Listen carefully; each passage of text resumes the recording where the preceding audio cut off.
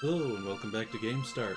I'm your host Bardic Knowledge, and we're jumping in after I've done a bit more grinding. So now I've gotten Glenn his Water 2, which in conjunction with Lightning 2 and Fire 2, well, technically I haven't earned that one yet, but you'll see it soon enough, and oh yeah, I saved outside the Magic Cave. Which I think you're supposed to talk to someone who says that this mountain to the east is where Magus's troops come out from, but... Oh. And of course we open right up with a flashback. Ah! Hey you! It's Cyrus, run for your lives!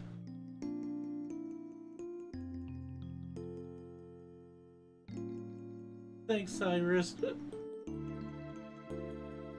And that was interesting. Glenn, there are times when people simply have to grit their teeth.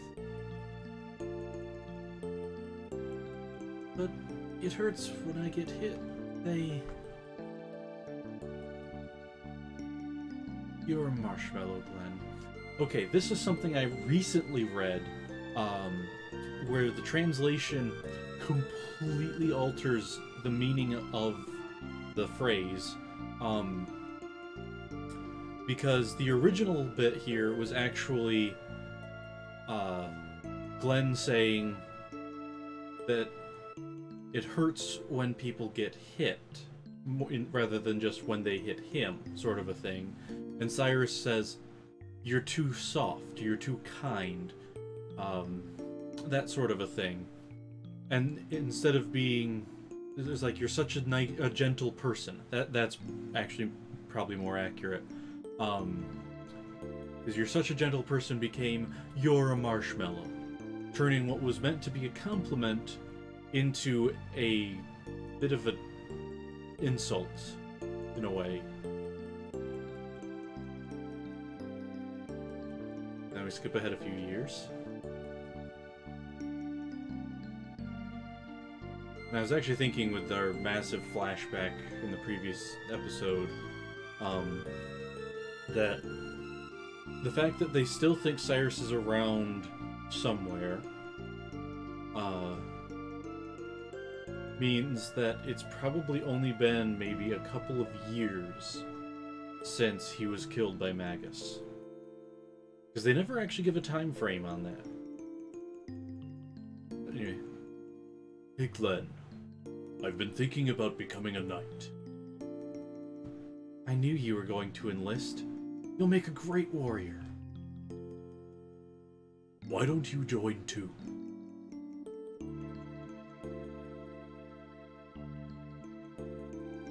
I don't think I'd make the cut. But why?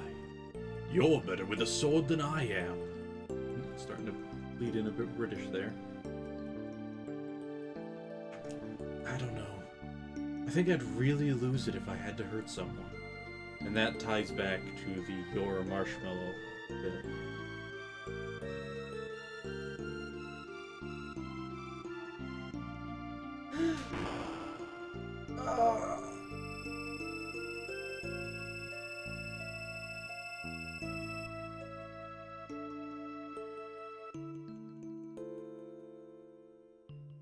That should look like a familiar waterfall. Oh no, that's not the one we fell down, but it's nearby. It is curious that they had their battle at the Denadora Mountain. It's also kind of curious that it's just this one giant mountain. The medal. The hero's medal.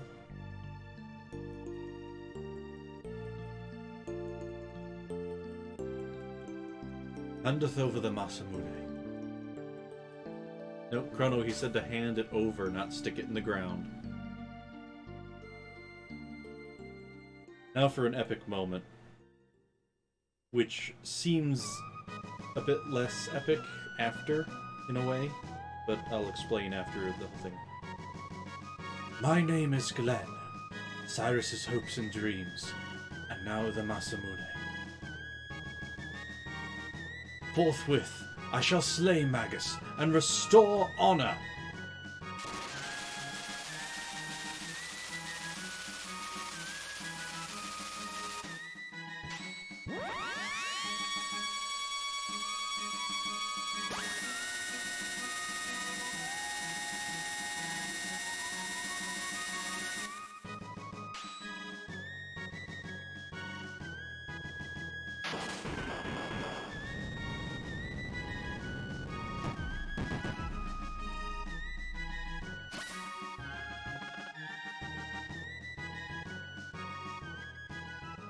Okay, so what I was kind of getting at, and actually first, the reason why I said my instead of mine, or my name is Glenn, mine name is Glenn, is, that's actually bad grammar, because the mine was used in front of words beginning with a vowel.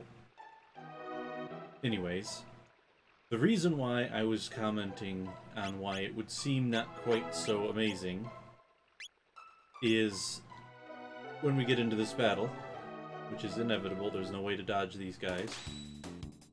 The Masamune doesn't do a whole lot of damage, but there we just saw it split a mountain open. Except we didn't. What we saw was the Masamune... that actually was a decent amount of damage. But, what we saw was the Masamune cutting through the spell that kept the mountain sealed, rather than cutting the mountain apart.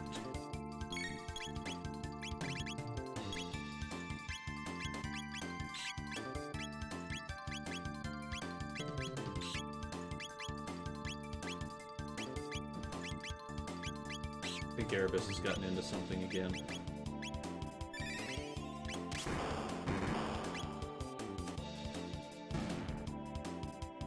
And now you get to see the water spell. I'm gonna have to deal with him after I end this episode. Because of course he takes now to be the perfect moment. Probably in the garbage again. Gotta remember that that's here.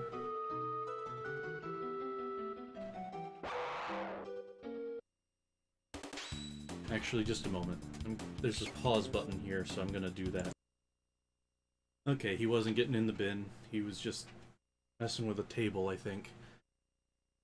Still, I put something against it so it wouldn't tip over. Anyway, back to the game. And I've kind of forgotten what I was talking about before, but let's show off our new triple tech. Delta Storm. Which is a good bit different from Delta Force. While it is technically made of the same elements, it comes across rather differently. And look at that damage! Ooh. Beautiful.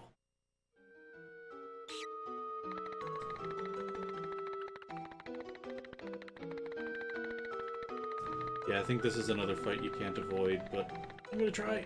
Yeah, I did. A note written in blood. The juggler in Magus Castle strengthens his guard when attacked. Beware. And what that means is the juggler enemy switches between high magic defense and high physical defense depending on what you hit him with before. And now for one of the most epic parts of the game.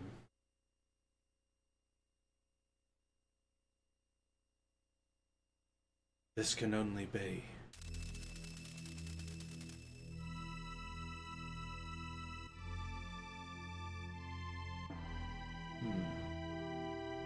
Wanted to try something.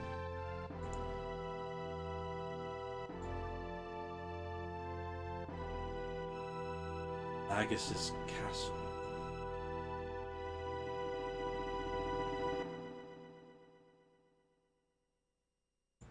Let's see if I can do this in the middle of the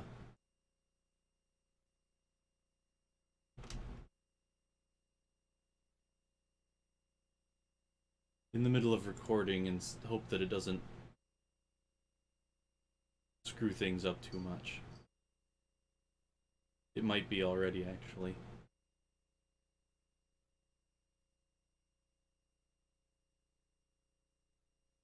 Okay. Let's... Oh, that's very small. Okay. That'll do what I want it to, I think. The reason why I am doing this is actually for a thing that comes up later in here. Now, something I should mention, I suppose, is I have very deliberately chosen my party because of Delta Storm, for reasons that will be further explained later. But in order to proceed here, I have to go down both hallways and then back to the center again. And if you're wondering why I'm looking up, because now I've got a big TV there that I'm watching stuff on. Suppose I could just watch the screen I'm recording on, though.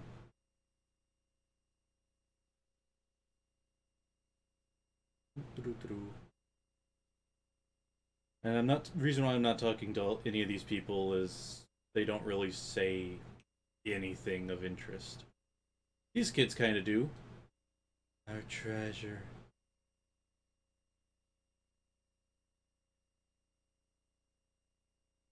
Wanna play? Yeah, they just kind of sit there being creepy, but okay. Well, if it isn't Luca, because we've got shades, then pass through her. Frog, you're safe, and Chrono, so this is where you've been for the festival. I've been worried. So these shades, you had me worried sick. Because A, you can walk right through anyone who isn't real, and two, how did Tabin and Chrono's mom, never did get a name, wind up 400 years in the past? This is not a save point, and it also wasn't there before. It's a signal. Ozzy.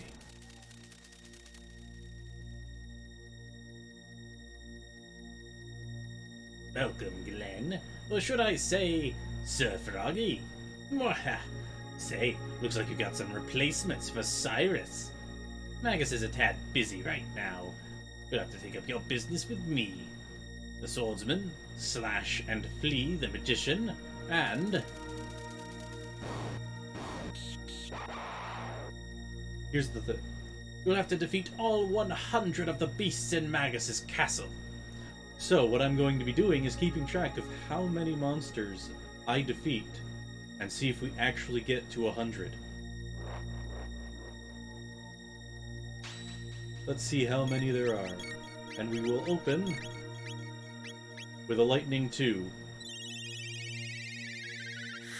We've got 6 guys here, so boop.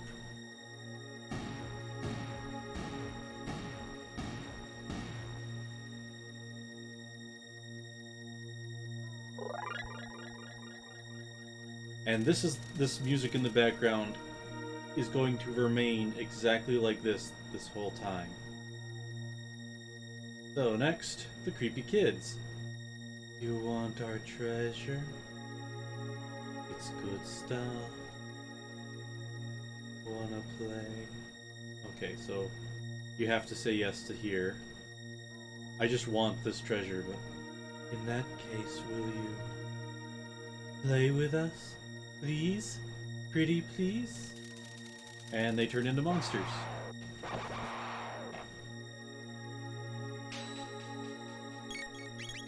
So what I'm going to do is I'm actually going to fight every single monster and keep track, like I say, of how many I've defeated. I will not fight duplicates, however. Because you go down a certain path and then...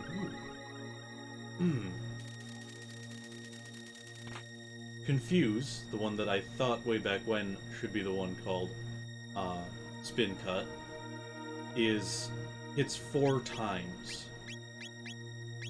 Oh, and I just need 1,000 tech points and I get the most powerful spell in the game. Oh, and I see that time is up. So, time to end this episode, and I will see you on the next one. Till the next, live well.